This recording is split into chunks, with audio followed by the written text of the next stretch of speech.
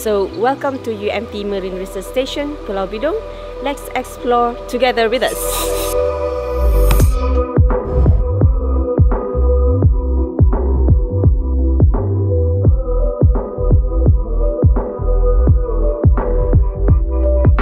So we've been diving for the past 3 days, and I've really enjoyed the dives, learning different kinds of survey techniques under the guidance of the academics.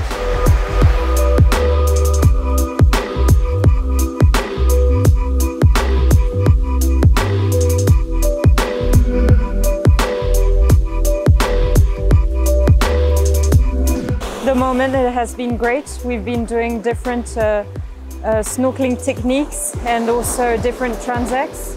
So we've been recording all the species we've seen of corals, and I guess in the few days we've got left here we'll be doing more transects and trying to discover all the amazing wildlife there is here in Bidong.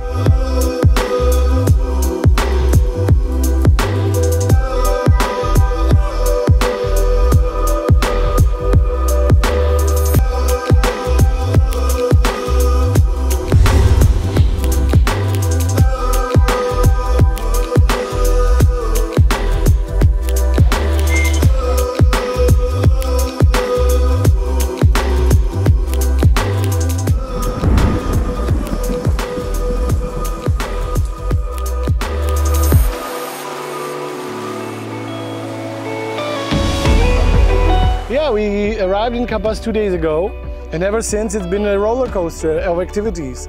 First we trained the drone, and we also had a lecture how to do everything.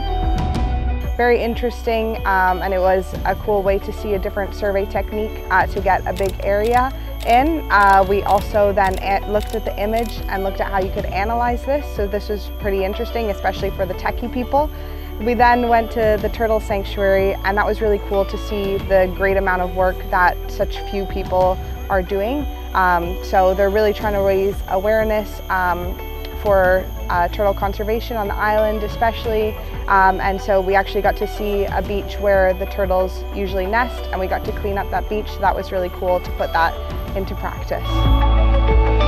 The activities were really interesting. We went in the mangrove area.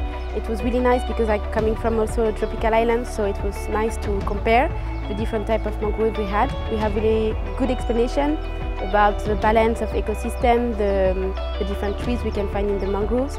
And then at the end, the community work we've done, like for local cuisine, and also like how to do artisanal object. It was really interesting to see everybody around the Setu wetland to organize itself around ecotourism. So it was a perfect experience. We love Setu wetlands!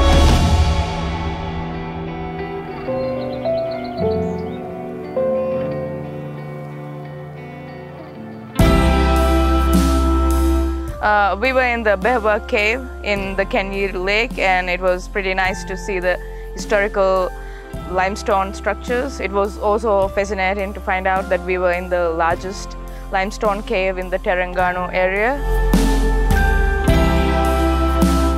What that teaches our students is techniques for in situ monitoring, in situ restoration of corals and coral habitat, and understanding how these biogenic reefs are impacted by wider land use in the area.